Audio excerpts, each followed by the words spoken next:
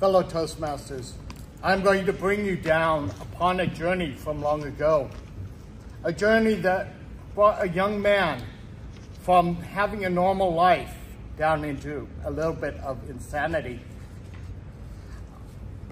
I was 13 years old. Life was not going well. I had been in a freak accident which caused osteomyelitis of the spine. That is a severing of the vertebrae that was my vertebrae between the third and fourth. It was a troubling time as I could not get from bed to chair without help. Prior to that, I was playing football. I was a defensive end. I was in the choir and I was a soloist. This put an end to all that. Mama was raising 3 of my siblings, and the 4th one was on their way. Additionally, my father was gone prior to me getting up in the morning and often came back after dark when I was in bed. I was already a loner.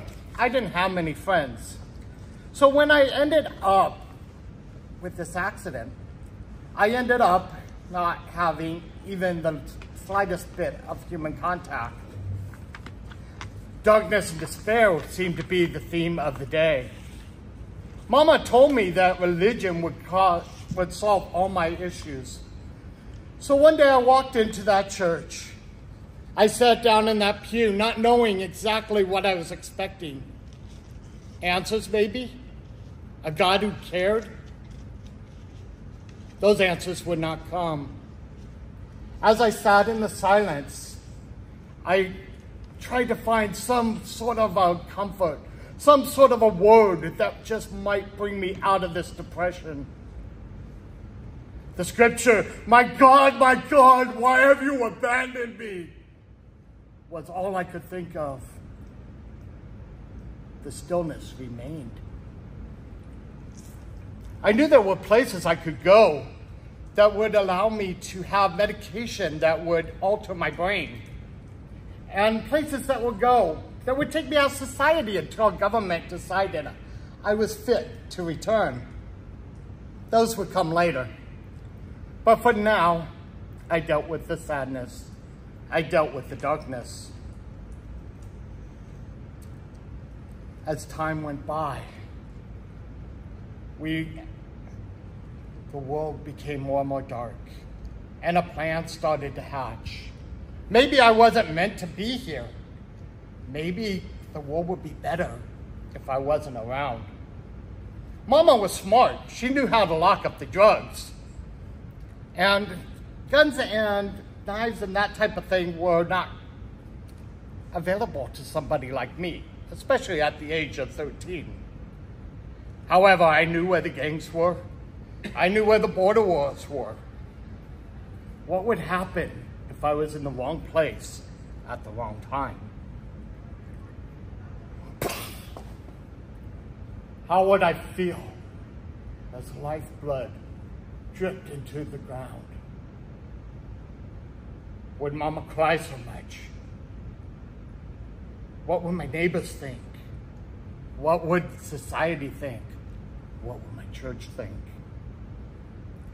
But at the end of the day, I knew one thing.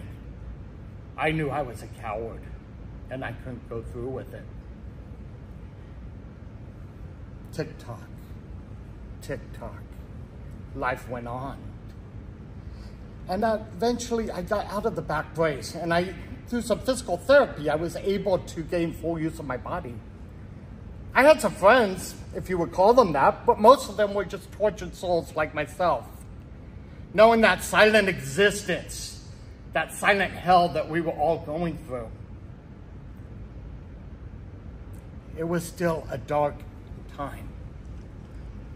Daddy was still gone all the time. Church and ministry were his theme of the day.